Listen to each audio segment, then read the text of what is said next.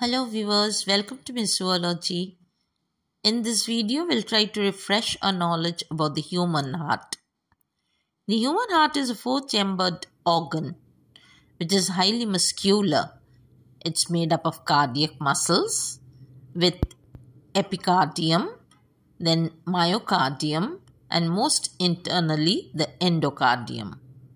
The size of the human heart roughly equals to that of the adult's clenched fist, approximately 12 centimeter by 9 centimeter in dimension, and it is located in the center of the thoracic cavity between the two lungs, one on each side and above the diaphragm.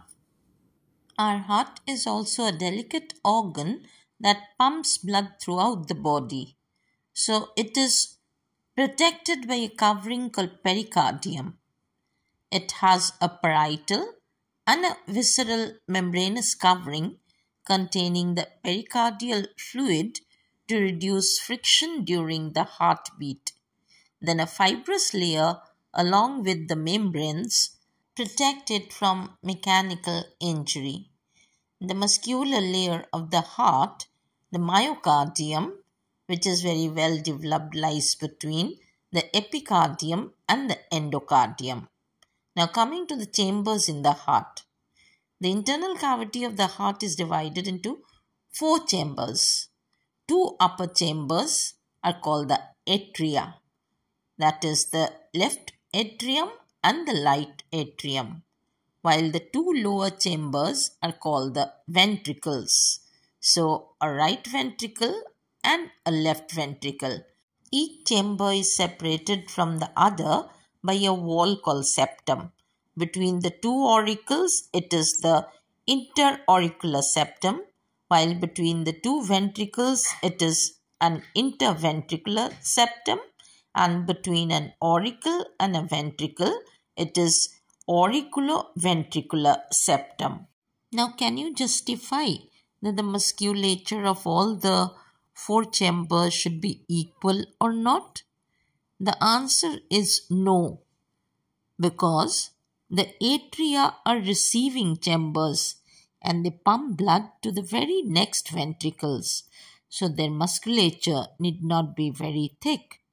While the ventricles are distributing chambers, they have to pump blood either to the lungs for oxygenation, which is not very far away, but it may also have to pump the blood to the farthest part of the body from the left ventricle.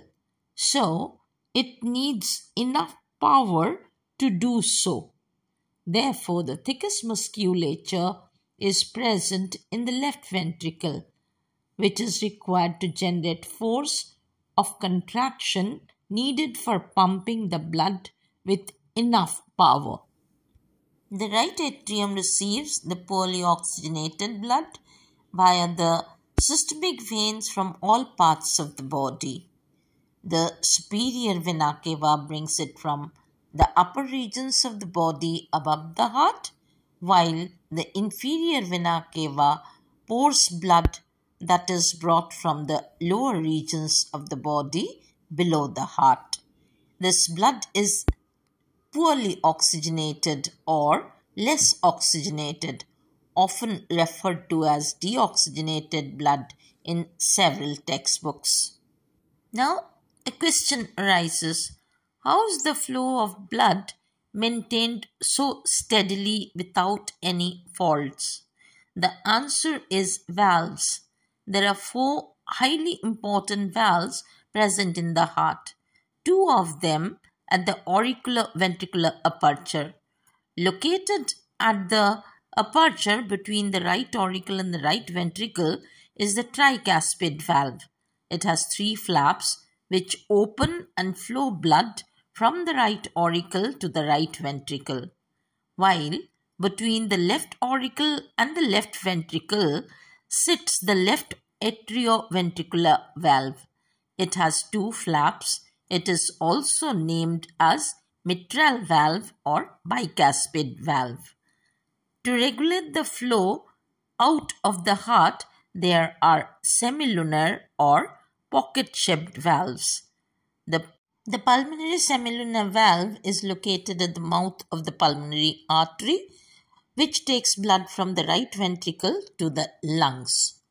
From the left ventricle at the origin of the aorta, it has the aortic semilunar valve. This indeed takes the oxygenated blood out of the left ventricle. The valves of less importance are the Eustachian valve, which is also known as the valve of the inferior vena cava, and a Thebesian valve, which is a fold of the membrane in the right auricle at the orifice of the coronary sinus. Let's see how does the blood get richly oxygenated.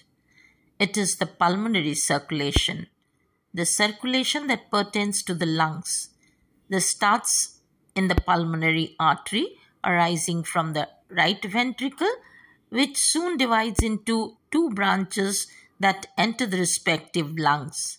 The pulmonary veins then collect the oxygenated blood from the lungs and carry it back to the left auricle of the heart. This is the circulation for the oxygenation. Then there is a need for the distribution of this oxygenated blood throughout the body, and that happens through the systemic circulation. The systemic circulation pertains to the major circulation in the body. It starts with the aorta that arises from the left ventricle. The aorta arches back and continues behind as the dorsal aorta. The aorta sends arteries to various body parts and their tissues, and from there the blood is collected by the veins and poured back into the right auricle of the heart. This is what it comes into two different circuits, a pulmonary circuit and a systemic circuit. Thus, human blood circulation is called double circulation. Let's finally find out how are the heartbeats conducted. The sinoatrial node, which is present in the walls of the right auricle, starts the command of the heartbeat. This is located near the opening of the superior vena cava. There is another, the atrioventricular node, which is located near the interauricular septum close to the tricuspid valve. The impulses relate to the ventricles by the special conducting fibers called the bundle of His that begins from the avian and extends to the interventricular septum. Then these fibers run all along the walls of the ventricle via the Purkinje fibers. They form a so-called system to create and conduct the heartbeat impulse in every part of the heart. In case the sinoatrial node turns faulty, an artificial pacemaker may be fixed in the heart of the patient to carry the commands of the heartbeat. I hope you like this video. Thank you for watching. Please do like, share and subscribe to my channel if you still haven't done so. In case you have a query, do not forget to post it in the comment box. Thank you.